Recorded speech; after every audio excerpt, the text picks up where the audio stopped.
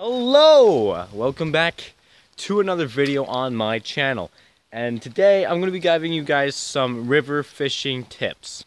So now when you're river fishing and if your water is a little bit, clear, dark, doesn't matter, you can use a shad pattern type of lure. Plastics usually work well. Twister tails, they usually work pretty well. And today I am down here at the Mississippi, which in Minnesota, fish a lot. And I use, since I know there are shad in this river, I've seen them jumping, I've netted shad here before, I use a shad patterned twisted tail, basically just a white twister tail on a white jig head.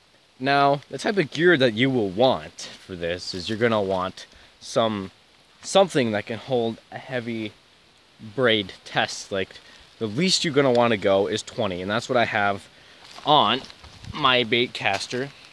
And as you can see, I have my twister tail and I have 20-pound braid on my bait caster, and that's the least you're gonna want to go, because if you hook into a big catfish, you're gonna break off. Because when I first started river fishing, I had 6-pound monofilament on a spinning rod, on a 5-foot spinning rod, and it wasn't good, and I always broke off on whatever fish I caught. Now that was not good. See, now what here at the river, I catch very big rock bass. People who are not new to this channel, who know what I fish and whatever, they know I catch almost state record rock basses. Where I live here in Minnesota, the state record rock bass is only 2 pounds. You might be thinking, only 2 pounds? Wow, man, that's a huge rock bass. It is. I've gotten close to catching a state record, and that is my overall goal, is to catch a state record rock bass. Anyway, about that rock bass, I got off topic. Now, what you're going to want to use for gear, you're going to want to use sort of a medium heavy type of rod.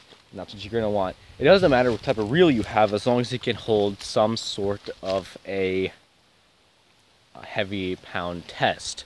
At least, okay, I'm going to say with braid, you're going to want to go at least 10. And then with monofilament, you're going to want to go at least 17.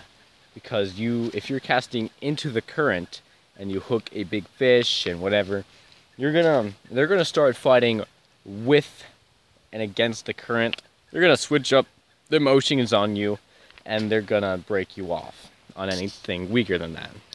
Okay, so now I've already covered the plastic type of bait you're gonna want to use.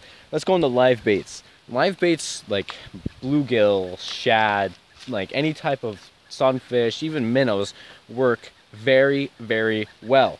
See, now where I live in Minnesota, we cannot use any type of sunfish, but we can net for shad and minnows and all that other good stuff that we can use to catch catfish. Now basically that is catfish bait right there, and they usually just love to just munch on it, and so yeah.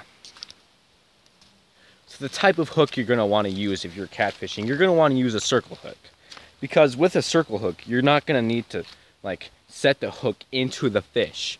Now basically, I don't have anything with me. This is kind of just a last minute tips tutorial thing. But you're going to want to use some sort of a circle hook. And you're going to want to hook the bluegill or whatever you have. Maybe I will do an updated video on this soon, once I get some minnows and whatever, and yeah, everything like that. But so this video will be updated, but that's not all.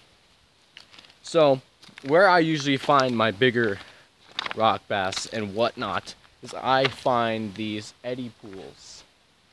I usually find them, I cast into there, and I'll hook one, and then you set your hook and you get all this other stuff. And honestly, this is disgusting, and they love it.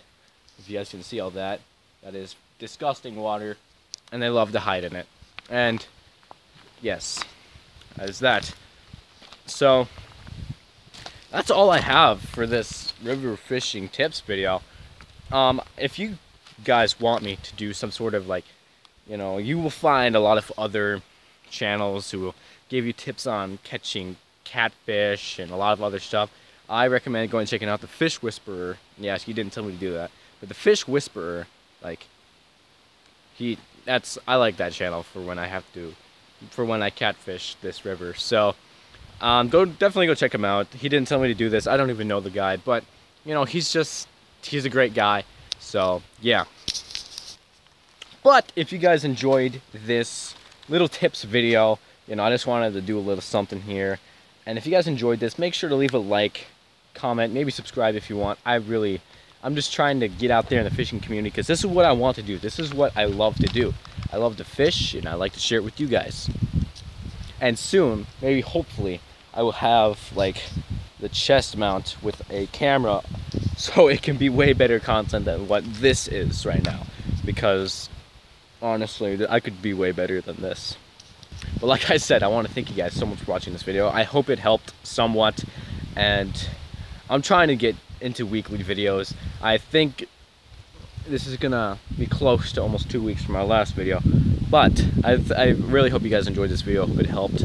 And I'll see you guys in the next video. Goodbye.